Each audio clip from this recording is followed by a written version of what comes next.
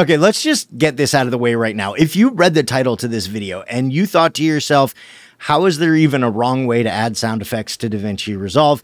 You're kind of right. There is no wrong way. What this video is for, who this video is for people who have been taking the sound effects you need for a video, bringing them into your media pool, and then dragging them into the timeline from there. You can absolutely do that.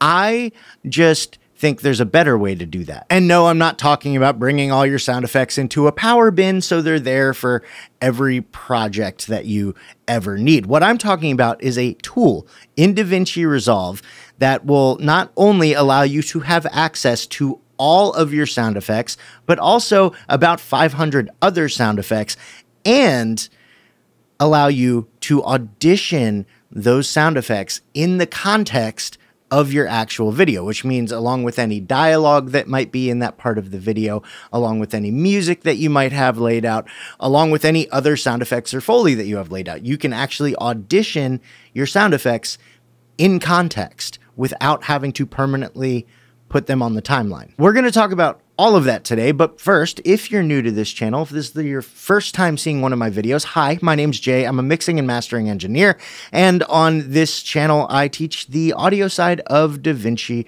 Resolve. So if that's something that you are interested in learning more about, then stick around, watch the video, maybe give it a like, subscribe to the channel if you enjoy it, and that would just be super awesome. So what we're talking about today is the Fairlight sound library. This came out, I believe, during Davinci Resolve 17. If it came out earlier, just let me know in the comments. But if I remember correctly, it came out with Davinci Resolve 17. And here's what it looks like. If you're in the Fairlight page and you click on sound library up here, you'll get this sound library. If you're not seeing this, it's because it's an add-on for Davinci Resolve that you need to install separately. And to do that is super easy. You just head over to Blackmagic Design support page and search for sound library. You'll find it. It's a very old download, don't worry, but you'll download that. You'll have to fill out a form and accept a license agreement because it does come with sound effects that you need the license in order to use.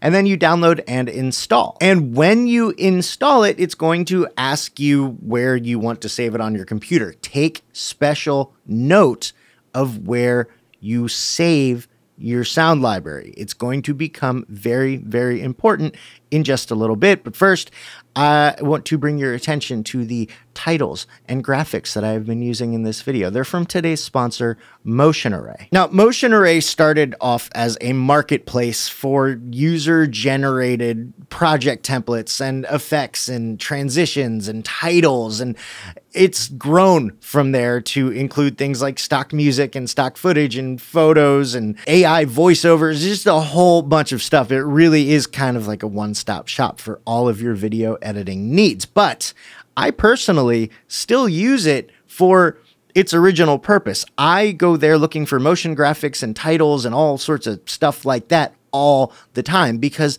I'm a busy dude, and while I know how to use Fusion, I'm a little bit rusty. It's not the thing that I use the most, and sometimes I just want to get a video done quickly, so I look at what other people made and download it, and everything there is super high quality, super easy to use, and I use them all the time. Like I said, all the titles, all of the motion graphics that you see in my videos, most of them are from Motion Array. And everything is super easy to find. They've got search filters. You can choose which version of what software you're using. You can choose whether you want it in horizontal or vertical format. You can just basically, you can dial in exactly what you want, and you'll find what you need. So if you're like me and you're trying to get your videos done quickly, but you also want them to be engaging, so you want to add things like effects and templates and titles and motion graphics, then click the link in the description of this video. Check out Motion Array today, and you won't be disappointed. Okay, remember when I said that it would be very important to keep track of where you save your sound library?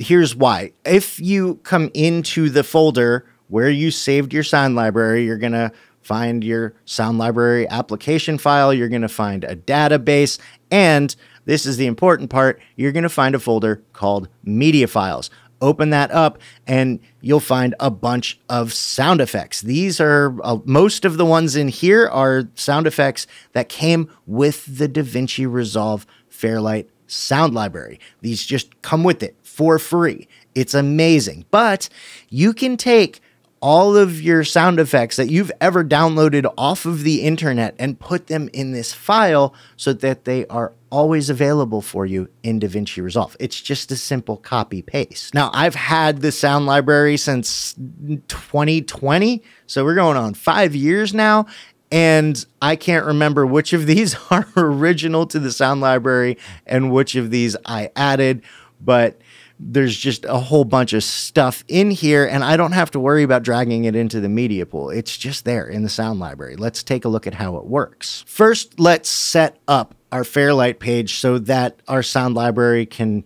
be as useful as possible. First of all, we want to make sure that we can see our video tracks in the Fairlight page. If you can't see your video tracks, all you have to do is come up here to this little icon with the check mark, click on that, and make sure Display Video Tracks is selected. Next thing you want to do is make sure that you set an in and an out point around the clip or clips that you want to add sound effects for. And then you want to make sure looping is turned on. It's this little looped arrow right here. That way, when you are auditioning sounds, it will just play over the range, your in and out range, and go over to the beginning of the range when it hits the end, and it'll just keep looping so you can really dial in and even maybe start to mix your sound effects while you're auditioning them. And the last thing we want to do, of course, is open up the sound library. And this is what it's going to look like. When you first open it up, it's going to say 0 results. You're not going to see any sound, but you're going to have this little window up here. You're going to have a couple drop-down boxes. You can search for what you want, and you can filter by name or description or all fields. But this part is really, really important. If you come to this little icon here, the 2 lines with the downward arrow, click on that and it'll give you an additional little box here. And if you click that drop-down box, this is basically where the sound library is going to search for your sound effects. Now, by default, it's going to say Fairlight Sound Library. This is a kind of a weird hinky thing with the sound library that I don't quite understand, but if you leave it on Fairlight Sound Library, it's only going to search the files that were original to the sound library. They're not going to pull up. When you search, it's not going to pull up the results including sound effects that you've added. If you want to do that, all you have to do is hit local database, and then it will give you the option to choose a folder to search from. And if you go back into that original media files folder that we looked before, if you choose that file, at that point you can see everything Davinci Resolve gave you, plus any sound effects that you added to that folder later. It really is kind of weird how it works like that, but that's how it works. And then if at any point you want to add another database, another folder for the sound library to search for sound effects, you just come up here to these 3 dots, click Add Library, and you can find your folder where other sound effects are stored and choose that, and you'll be good to go. All right, let's search for some sound effects. The first thing we want to do is choose on our timeline which track we're going to be adding our sound effect to. We're going to choose audio 1. The first thing I like to do when I'm starting sound design is choose the Foley. I want to add sounds from the environment that are going to help kind of build the scene before I add any actual individual sound effects. But I know that I'm in a skate park here and I want to find some skate park Foley. So I'm just going to search skate, and you'll see I've got a few options here. I've got some, let's see, glitch tones, Switzerland, skate park, Mad Robot Sound Lab, urban Mexico. That's probably some more skate park sounds, but what I can do is select and play it in here.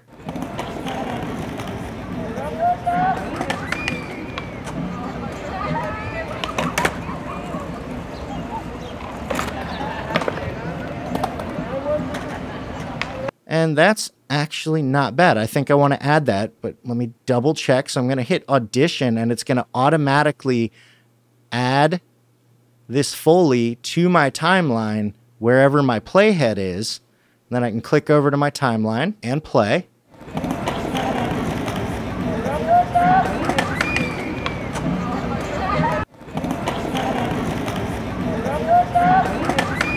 Okay, not bad. Let's go ahead and go home, and we will hit confirm, and that will keep this Foley on our timeline, and we can move on to audio 2, which is another stereo track. I'm going to add some additional Foley here, and let's see here. What is this? What do I want to try out? Let's try the Switzerland skate park one. Let's take a look at that.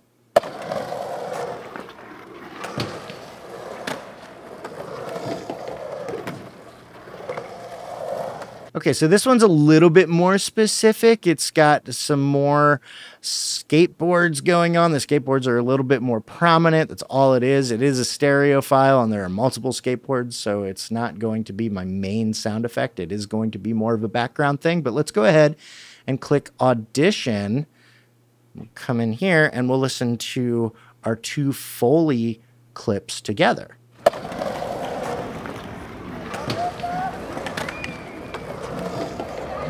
Okay, nice. I like that. All right, let's move on. This is my mono track. This is where my main sound effect is going to go. Let's find another. Let's see, skate on board. We can try this one.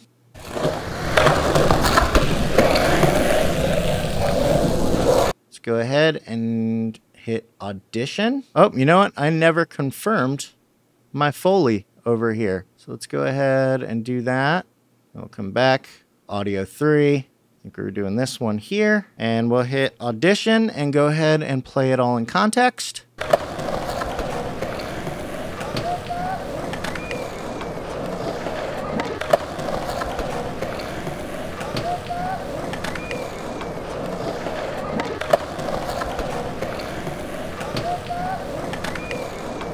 All right, I like that. We're going to go ahead and hit Confirm, trim these sound effects.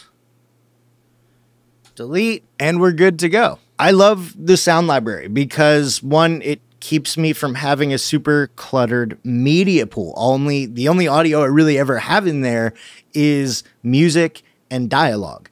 That's it. All my sound effects come from the Fairlight sound library, and I can audition them in context. I don't have to continuously drag and drop from the media pool. I can just click a couple buttons, and I'm good to go. I can even rate my sound effects if I wanted. So I like that one. We're going to give it 5 stars. So that way, if we go back, if I do a search later for skate, I'll see, oh, look at that one. I really liked that one. Let's audition that one first. And as I go, I can continuously refine my sound library and just make it a better and better experience. Now, if I really wanted to take this to the next level, I would go ahead and pan that last sound effect that we added so that the sound is actually following the motion of the skateboard. And there's actually an automatic way to do that in the Fairlight page as well. I made a video about it. You can check that out right here. And until next time, don't forget to go out and make stuff. Thanks for watching.